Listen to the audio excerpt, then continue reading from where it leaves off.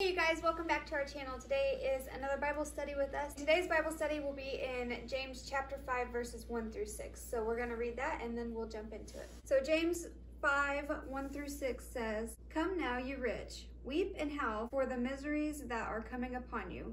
Your riches have rotted and your garments are moth-eaten. Your gold and silver have corroded, and their corrosion will be evidence against you that will eat your flesh like fire.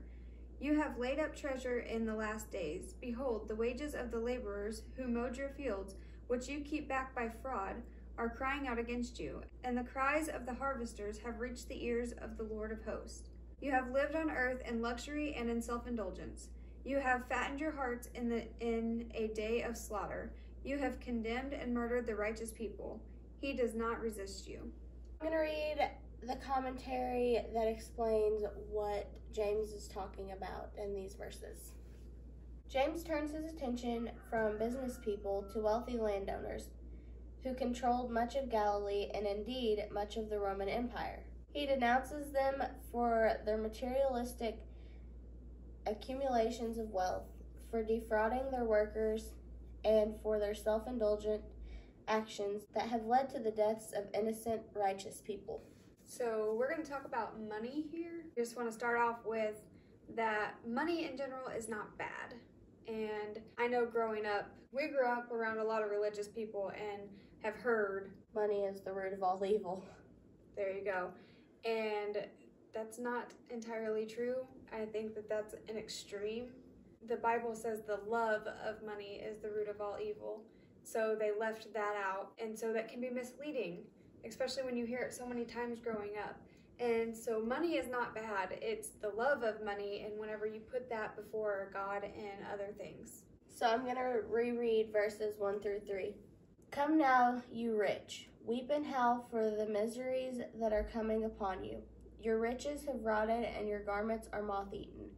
Your gold and silver have corroded, and their corrosions will be evidence against you and will eat your flesh like fire.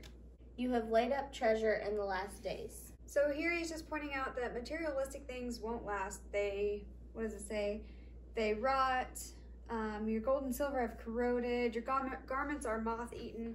Nothing here on earth lasts. Every bit of it will turn to ruin at some point. He's saying that these things that we choose to spend our money on will be a testament to and show evidence in our final trial before God of where our heart was at while we were on this earth and what was important to us. Those who use riches for the wrong reasons will suffer judgment for their actions. Verse 4 says, "Behold, the wages of the laborer who mowed your fields, which you kept back by fraud, are crying out against you, and the cries of the harvesters have reached the ears of the Lord of hosts."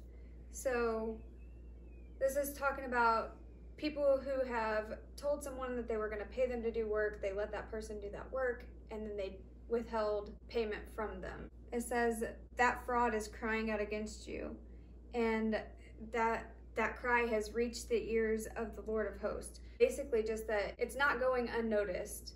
The way that we spend our money and the way that we treat others is not going unnoticed, and we'll have to give account for that later on. That way of treating people goes against God's way of teaching. Like the golden rule, for instance, which is Matthew 7:12.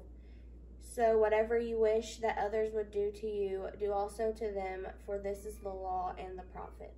And then I'm going to read 1 John 3:16 through 17, which says, "By this we know love, that he laid down his life for us, and we ought to lay down our lives for our brothers.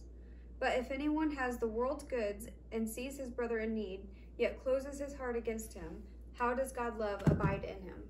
So once again, just pointing out that the way we use what we have been given can either be good or bad. It clearly points out that we should use what we have to show God's love to others. So nothing that you have should come before God. And if he has entrusted you with riches, then you should use those riches to glorify him. I'm going to reread verses 5 and 6. "You have lived on the earth in luxury and in self-indulgence. You have fattened your hearts in a day of slaughter. You have condemned and murdered the righteous person. He does not resist you." The commentary for 5:5 says, where it says, "Fatten your hearts in the day of slaughter," it says, "Like cattle in their fields, The rich gorge themselves on luxuries and fail to realize that they are headed for the final slaughter. That's really sad.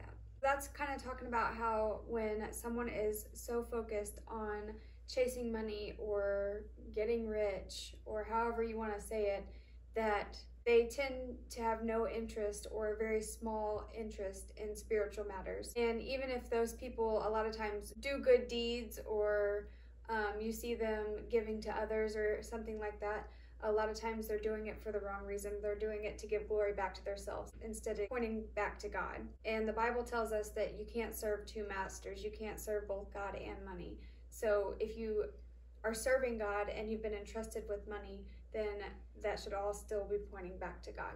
I feel like this has been very repetitive, but it's a very good point, because it's very, very easy to fall into the love of money. Very easy. Someone with this way of thinking fails to realize how real God is, and they neglect to prepare for their eternity because of it. Being rich doesn't really do anything for somebody's eternity. It's all about matters of the heart. And an unjust use of riches will never really turn out well. So that's it for this Bible study. We hope you guys got something out of it, and we hope that we didn't offend anybody, because that was not our intention. We just want to learn what the Bible says and try to apply it to our lives. But if you're questioning something, we recommend you reading the Word and praying and letting God give you insight on what that means for you. If you like our Bible studies, be sure to come back next Monday. We do Bible studies every Monday.